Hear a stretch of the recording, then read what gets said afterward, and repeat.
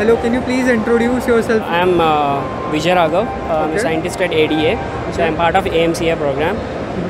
So we are indigenously developing this AMCA, Advanced Medium Combat Aircraft, which is going to be a jewel in Indian Armed Forces. Once it is inducted. It is a stealth aircraft which is being designed. So if it is successfully deployed into the Indian Armed Forces, India will be amongst the top nations of the world. So we can say that we also developed a stealth airplane indigenously.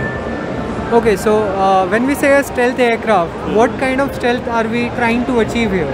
Is it like geometric stealth and maybe coating it with some materials which absorb radar waves? Yeah, something like that. Stealth is basically optical, visual, and acoustic, and radar. So you should not detect it by all these things. So the radar cross section is the shaping what you have meant, and the radar cross section can be reduced by applying some materials and all. So that we cannot say it outside. So it is a secret technology, and we are in tandem in developing all those into this aircraft. So you also mentioned stealth by vision. So does it also include the IR spectrum? No, so for IR spectrum is not about the vision. IR spectrum is about the how much heat you are generating through the aircraft. So once it is impinging through the air, so that's what you say IR. So for that also some technologies are being developed to reduce IR signature as well.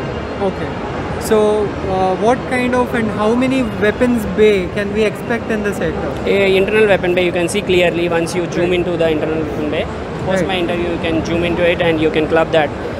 So basically we have 4 stations which can capable of carrying of weapons of destruction which are being developed by other DRDO labs. So 4 outside weapon stations? No, 4 insides. And outside you can clearly, I mean you can see 3 on this wing and 3 on that.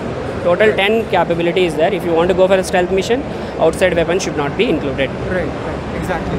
So what about the air-to-air refueling? Is it a retractable probe or that feature is missing here? It will come in the next air show, you can see.